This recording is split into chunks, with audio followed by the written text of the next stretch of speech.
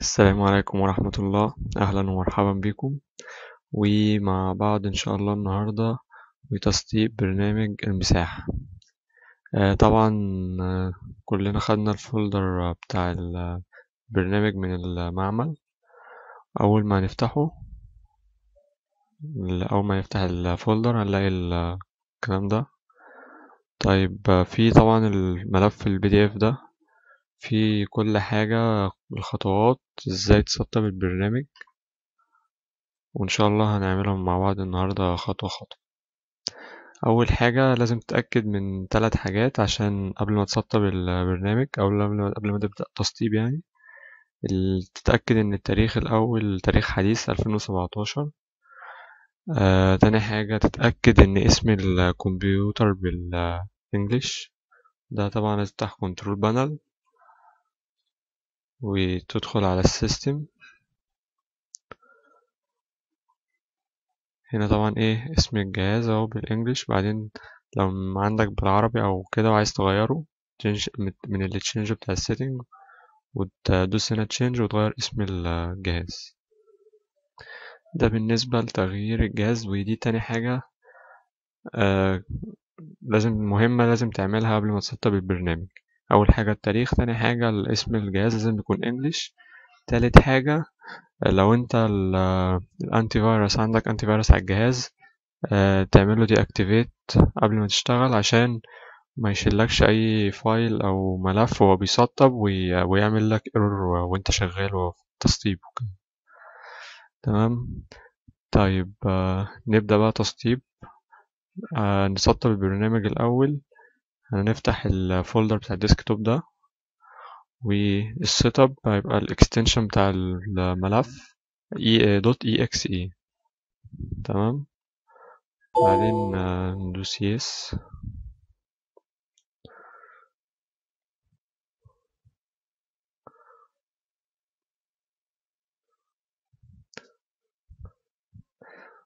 يعني بعدين ندوس نيكست. ده accept agreement كل الشروط دي. بعدين complete. ده بيقول لك المكان اللي هينزل فيه هيتسطب فيه البرنامج. طبعا هو هنا عامله في السي. دوس نيكست. ده البايثون فولدر برضو المكان بتاعه في السي. دوس نيكست. هنا ده recommended ممكن نختاره او لا، يعني ممكن نعديه عادي. نيكست. تمام.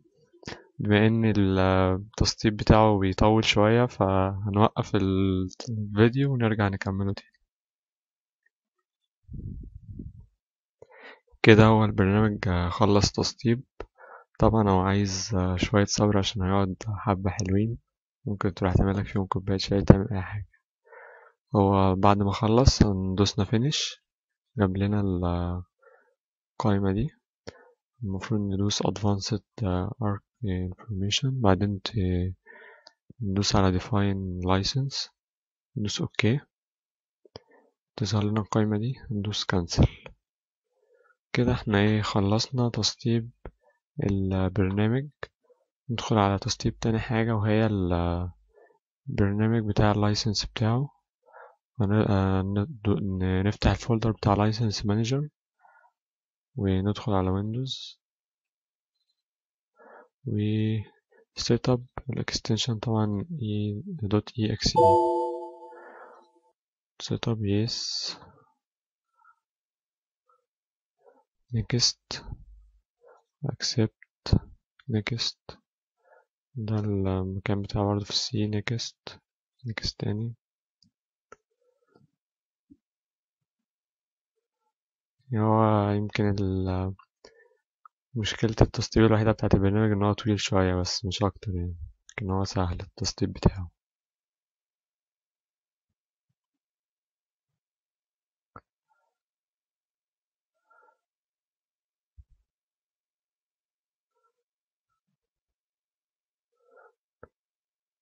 طيب هنوقف برضه لغاية اما يكمل تسطيب وبعد كده هنرجع تاني. طبعا هو كده خلص التسطيب بتاع البرنامج. ندوس فينيش خلاص كده وخلص، وبعدين هندوس كانسل. كده وصلنا لآخر مرحلة في التسطيب وهي الكراك. نرجع كده ونفتح ال ARCGIS. هنلاقي الملف بتاع الكيك بتاع البرنامج. هنا الفيرجن بتاع البرنامج اللي احنا شغالين عليه 10.1، هنخليها 10.1، وبعدين هندوس all. كده بعد كده هنقوم واخدين الكلام ده كله كوبي، هنحدده كده وناخده كوبي، كنترول سي، ونفتح التكست فايل ده service.txt ونعمل له بيست، كنترول في. طبعا انا كنت عامله قبل كده فمش هعمله تاني، بس انت كل اللي هتعمله ان انت تيجي تدوس كنترول في او بيست في الفايل ده، وبعدين تسيف الفايل، وبعدين هتقوم واخد الفايل ده كوبي، وتيجي تفتح السي program files ARCGIS license bin، بعدين هتقوم تعمله كنترول في عشان يبدله بالملف القديم، وتدوس replacement file in destination، بعدين continue. بعدين هتفتح الملف ده، دوس yes، بعدين هنا ايه هنخليه يعيد قراية اللايسنس بتاعته اللي احنا ايه عدلناه.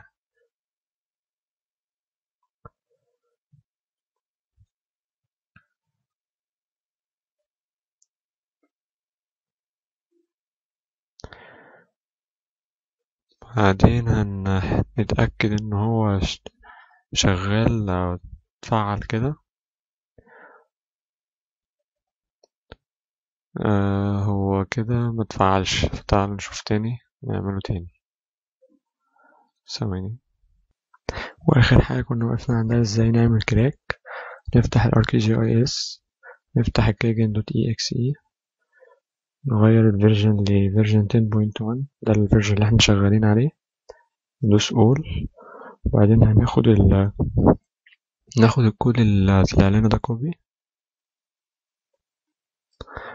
وبعدين انا هاخده بيست في التكست فايل ده،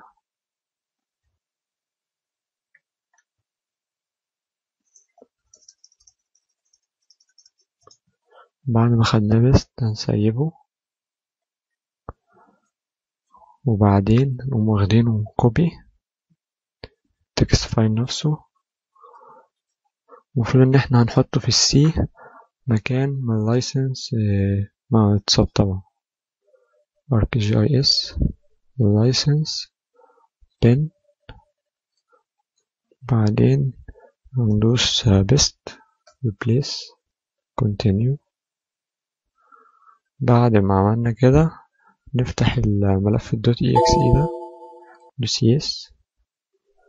كده احنا محتاجين نعمل reread لللايسنس، هندوس على reread لللايسنس، اللايسنس الجديدة اللي احنا حطيناها.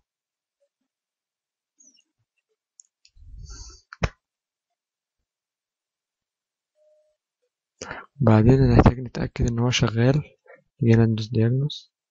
كده ايه هو running، يبقى هو كده تمام شغال. كده مش ناقص غير حاجة واحدة، لأن دلوقتي لو جينا نشغل الارك ماب مش هيرضى يشتغل.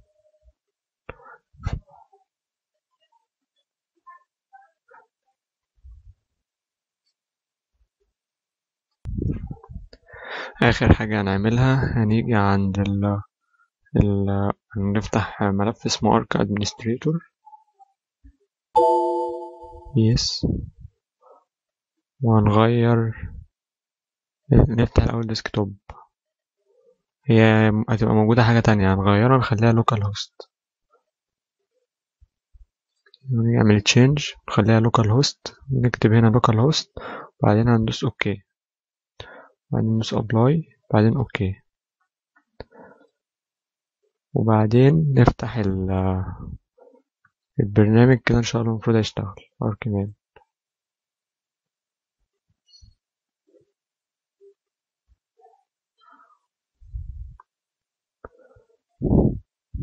ده بيقول ان هو شغال اونلاين يعني، بس ان شاء الله هيشتغل. في حاجة بس عايز اقولها بالنسبة للناس اللي خدتها هو تمام كده اشتغل الحمد لله. بالنسبة للناس اللي خدت البرنامج من المعمل، هو في لما بنيجي نسطب الكراك بيبقى في مشكلة في اللايسنس مانجر، آسف. لما بنيجي نسطبه ساعات الكراك ما بيرضاش يشتغل غير اما نسطب اللايسنس مانجر من هنا تاني. نرجع كده، هو في اللايسنس مانجر هنا هنسطبه ويندوز وهنشغل عليه عادي، بس ممكن الكراك ما يتسطبش، ما يشتغلش معاك. فساعتها تفتح هنا الارك جي اي اس واللايسنس مانجر اللي هي البي ريليز فيرجن ده، وتسطب اللايسنس مانجر من هنا وتعمل الكراك زي ما هو كان معمول عادي، وان شاء الله يشتغل معاك. واهو زي ما هو كده، طالما فتح كده بقى ان شاء الله اشتغل. يعني اتمنى تكونوا استفدتوا، و الى اللقاء وحلقة جديدة ان شاء الله مع الارك جي اي اس. ان شاء الله نكون عملنا شرح للبرنامج نفسه. السلام عليكم.